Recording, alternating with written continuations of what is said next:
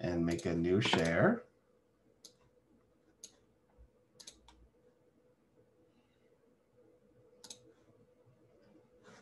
Oh, I did the YouTube video.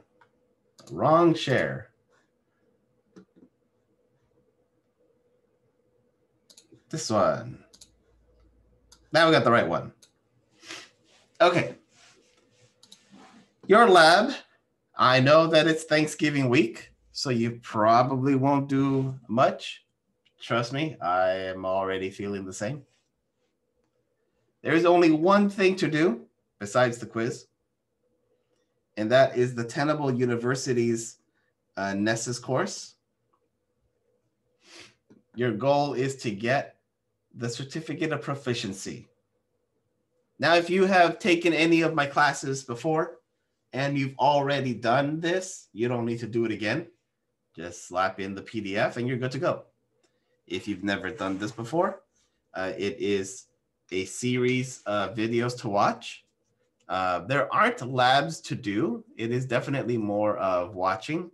And then at the end, there's a test to take. Learning Nessus is a good tool to have in your toolbox. The free version handles perfectly fine for what you need to learn. I don't think you need to purchase Nessus itself, but it's definitely a good tool to have in your belt to understand how it works, to understand the information that it tells you, because you would need to use it or a tool like it in order to get the information you need to create those reports that would explain the assets, their threats, their vulnerabilities, and their impact. It does a great job of working with HIPAA compliance, for example, if you needed it, or PCI compliance. It's quite a versatile tool, and it is available for you to dive in and learn. So again, the only thing you need to do this week besides the quiz is go through Tenable's University, specifically the Certificate of Proficiency. Any questions on the lab?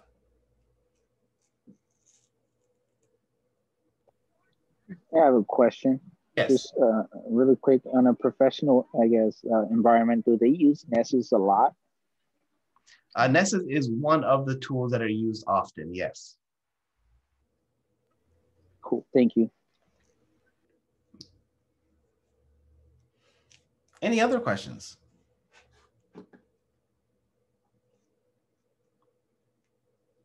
Cool. As always, if you do come up with any others, feel free to reach me out on Discord. Otherwise, have a great Thanksgiving.